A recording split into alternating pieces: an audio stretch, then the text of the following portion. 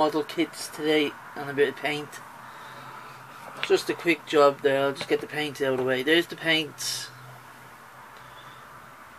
clearer than you needed for the indicators, because I'm going to be doing the RC cars and all. They're going to be getting the indicators done like the model cars do. Pure metallic red, dark iron, because I ran out of that this morning and I got another one just there. So just the paint for now. First mail call kit is the 112 scale rider of the bike, where these run start the bike, you know, when they come off the bike during the GP racing that they do or whatever, or the TT racing. It's a 112 scale. For the 112 scale motorbikes that I have, you know, I have a few. I'm trying to get either, as you know, the BMW motorbike K100 that I have, the same as my own motorbike. Well, my father-in-law, who passed of COVID in February this year,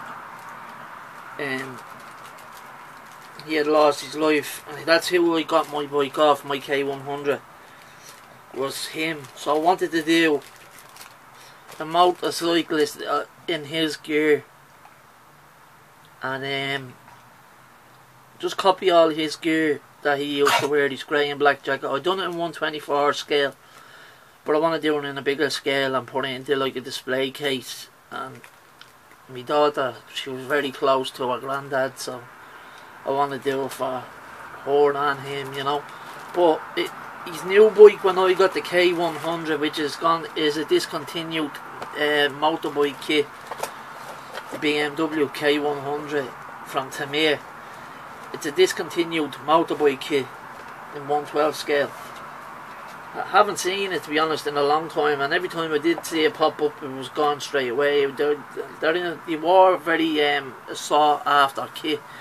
But his next bike was a Bandit 1100, or I think it was a 1100 Bandit with the fairings on the front, Suzuki Bandit, or it could have been a 1300, I don't know, I could be wrong on that now.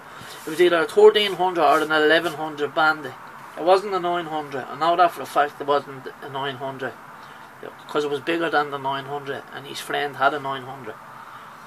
But anyway, that's what I want to do with this, or another one of these I'll pick up to do, where I could use, like, I will get another one of these, and I will do my father-in-law, who's sadly passed away right now. I will do him eventually with one of these kits, either sitting on the bike, because I done it on 124 driving a bike, and I turned the Yamaha R1, I actually made it look like a Bandit by painting it all black, and I done the Valentino Rossi that was on it. I turned him into, sanded down the back protection stuff in the suit, sanded that all down so it looked like a normal biker's jacket, and done it the same colour as his jacket was, grey and black. So yeah, I am going to do it on 112, but I want to get the 112 scale motorbike before I do it, so I probably will use this one. But I am going to pick up another couple of 112 scale motorcyclists models. They're only $7.50 each, so that's not bad for a rider for each bike, and I have a few bikes. So this one is a very expensive kit. It is expensive in a way when you think about it. It's only 124. It's another new kit that I have. It's €65 I paid for this kit, and it's in my online store. Now, they had the M8 BMW GT3, they had the old Peugeot, this one, what I'm talking about now, 96 Monte Carlo rally car. It's an awesome kit, great looking kit, lovely detail. There it is, built up on the side.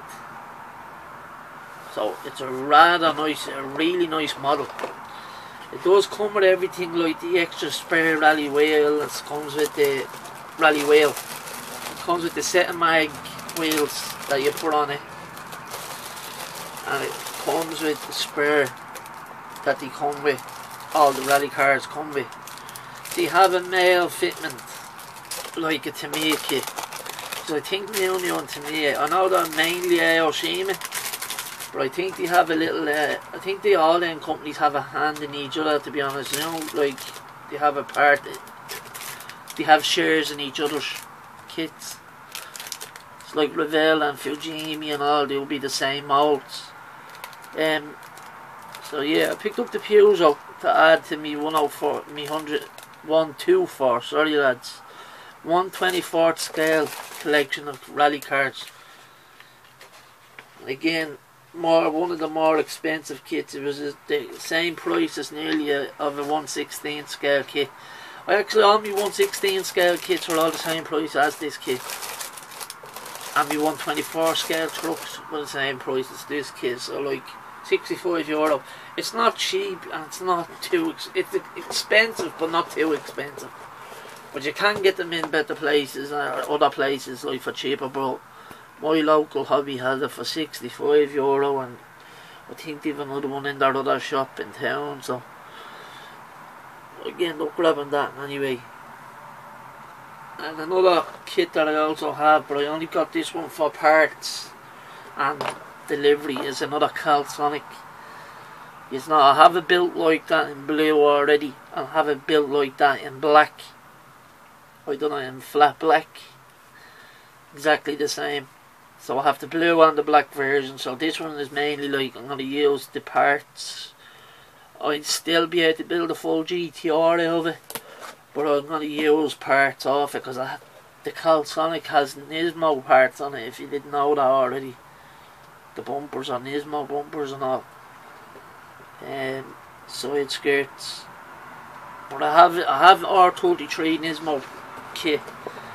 I have the R34 Nismo kit.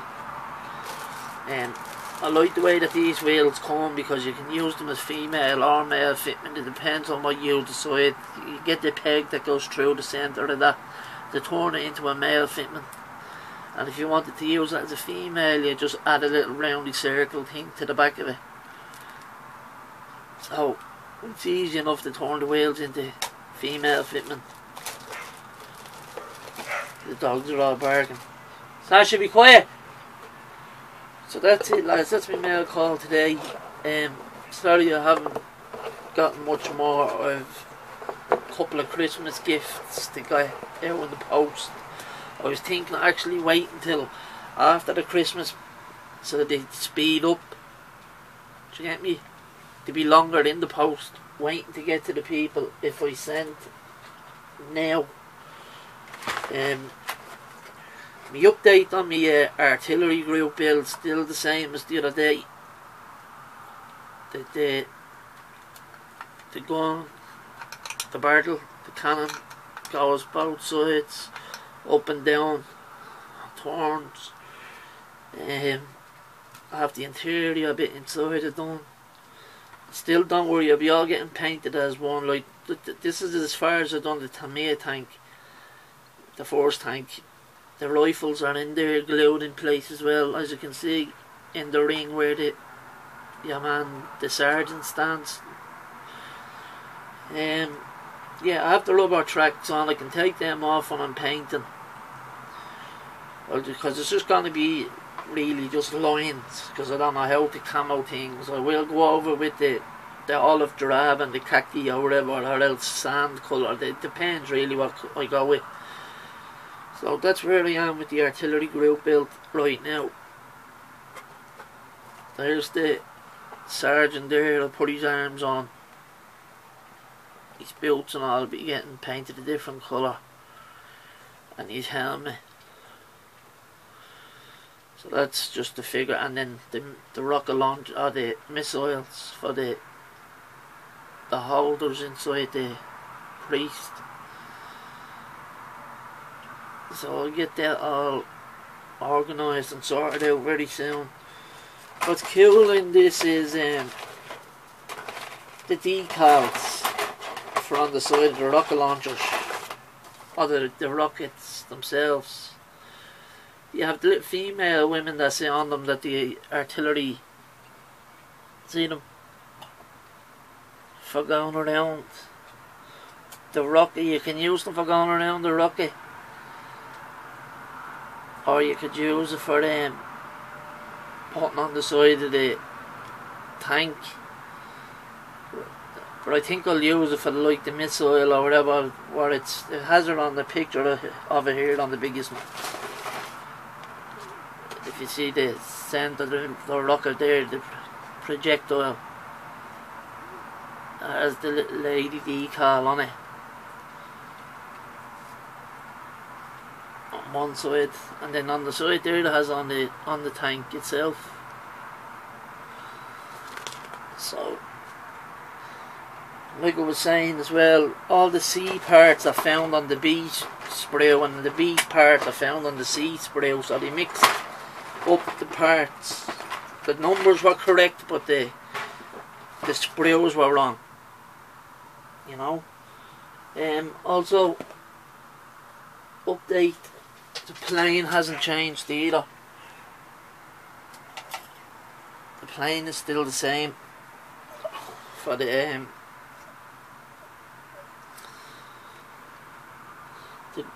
group build. The Charlie Mac, I have a few little things to fix on it before the I have a few little seam lines that are hard to get together, and I'll probably have to fill in. See, I don't build military that much, and I do want to get into it, but I have a lot to learn about it, you know. So that's the plane for Charlie Mac's group build so far. That's the update on the plane. I don't even think I got a pilot with this kit. It's probably why I got extra. They gave me extra photo edge parts, but I've noticed the photo edge parts are giving me a lot of hassle trying to fit them, because I'm not used to that. They're so small, like, you know. If they were for a car, maybe like the brake discs and all, it'd be easier to use, but they're a little bit harder. Also, the buddy build that's not due to be finished till February, you can put on the back slate now for a while, is the Dodge Viper in colour. I have it in silver. I've done it in pure silver, not chrome, just silver. You can see all the Viper badges all stick out, and has Dodge on that side of the bumper, and then Viper on that side, and then Viper on the sides, on each side.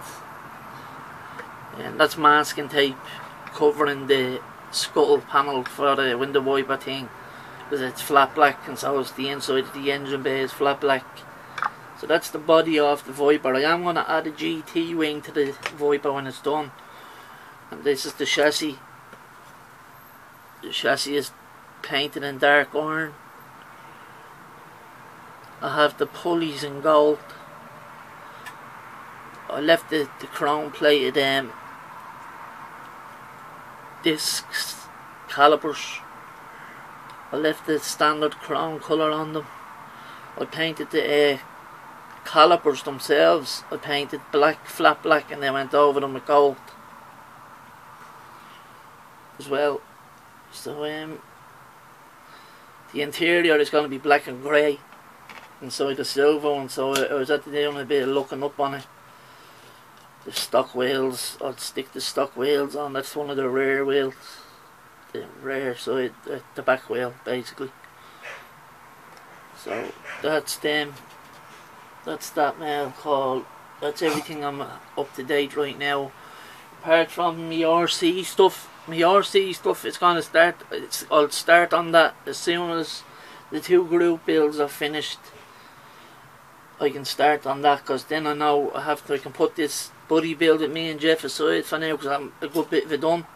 It's really the interior, and then dressing up the rest of the engine, and then it'll be done. But I won't rush it, because me and Jeff gave ourselves till February to finish it sometime. So I can put this now on the back slate and start off on the RC stuff as soon as the military tank and plane is done, which is mainly only painting to be done left on that. So I'll have a couple of RC video. I'll be building and painting. First of all, I'll be painting the the E190 Evo body. Was thinking of doing a black the way the one is on the model kit that I just built, like the box art. Was thinking of doing it like that, or else white. And then when I was thinking I'll do a white, I was saying at least then when I want to change the colour of it or the look of it, I could always use fresh stickers on it then, you know, to cover up any marks or scuffs or whatever. Because the clear plastic, I didn't know this, and all, I know all you guys that support me from the RC community, that this is a bit of cut out, like this is a bit of the body I cut off. It's not a pre-cut body, the E190, because it's on the TT01 chassis, the Ola chassis. So yeah, when I cut this off, I realised I could peel back clear masking. There was clear masking on the plastic, so that is either to protect any paint from getting on the outside of your body when you're painting the inside. That's what I'm assuming it's for. Any of you guys that are watching this, that RC guys would know, just can let me know in the comments that that's exactly what it's for or not.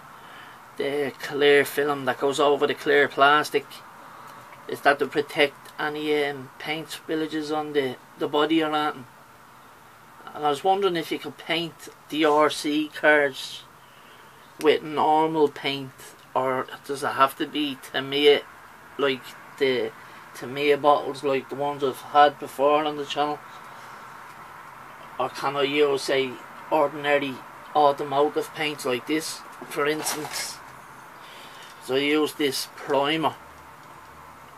This is an automotive primer, but I use this on all my models. Prime's great. It lays flat, dries quick. So the normal paint of that is actually like this. This is the Evo that I started to rebuild just there before I started the group builds. That came red, and I stripped the decals off, and I'm doing it as the Time Attack car. So that's the final gloss coat. I'll probably have to fill in a few things, because I've noticed when I took off a part I was chipping bits, see? And the mirrors that I put on this time are way too small, because they're supposed to cover in that side here. So I could always just pop them back off. This pillar did break when I was taking it apart, because I have to put a bit of filler on that anyway, so I will have to give it one more coat of white paint. But that's painted weeks now, this Evo. It's an Evo 7 rally car kit from Tamiya, the red one. Turning it into a Time Attack car. It was my second build, first decal build. I never painted the car from day one, so that paint that's on it now was the first ever time I got painted. So yeah, let us know if that paint is alright to use on ordinary clear plastic RC bodies, polyurethane, is it? Polycarbonate or something. Because the Blitzer Beetle is a hard body, I can use any paint on that, I know that. But the Mercedes Evo 190, E-Class 190 is actually polycarbonate, see-through clear plastic. And it's mad because it's not like the newer ones with the pre-cut